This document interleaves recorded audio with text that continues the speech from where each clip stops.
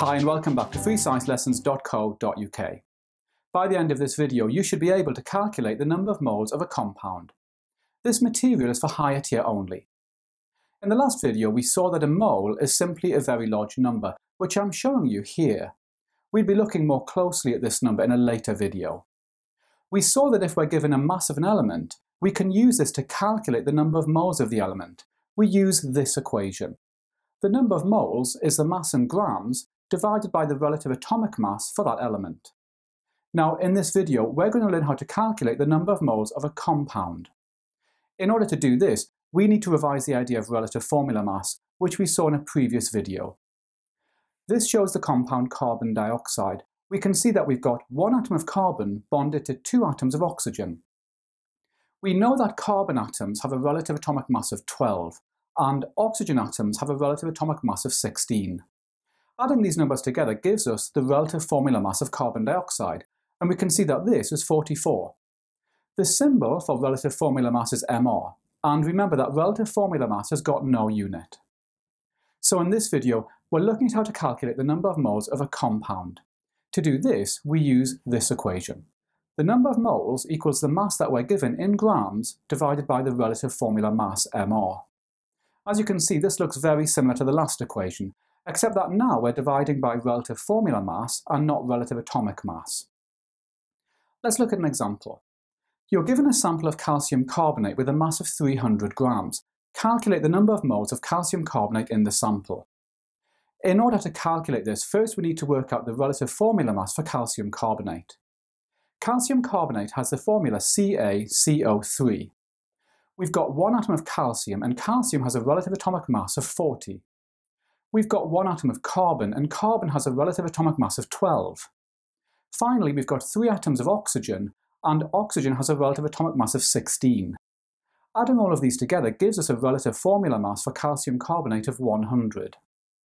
To calculate the number of moles of calcium carbonate in the sample, we need to divide the mass that we're given by the relative formula mass.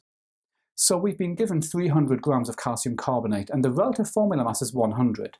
This means that we have 3 moles of calcium carbonate. Here's one for you to try. You're given 380 grams of magnesium chloride.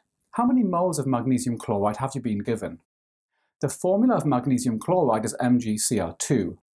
The relative atomic mass of magnesium is 24, and the relative atomic mass of chlorine is 35.5. Pause the video now and try this yourself. Okay, first we need to calculate the relative formula mass for magnesium chloride. So we've got one atom of magnesium, and magnesium has a relative atomic mass of 24.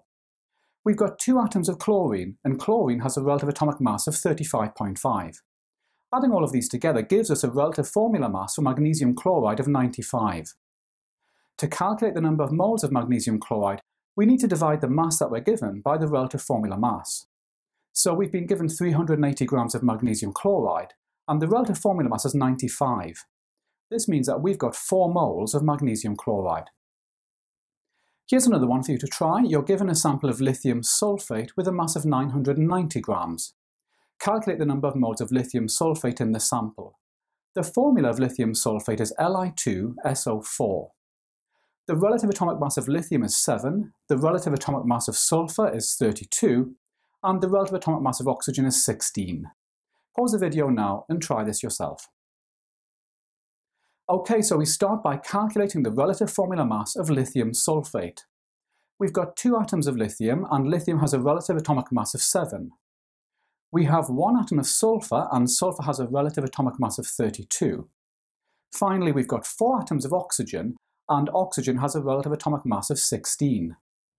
Adding all of these together gives us a relative formula mass for lithium sulfate of 110. To calculate the number of moles of lithium sulfate, we need to divide the mass that we're given by the relative formula mass. So we've been given 990 grams of lithium sulfate, and the relative formula mass is 110. This means that we have 9 moles of lithium sulfate in our sample. Okay, here's one final example for you to try.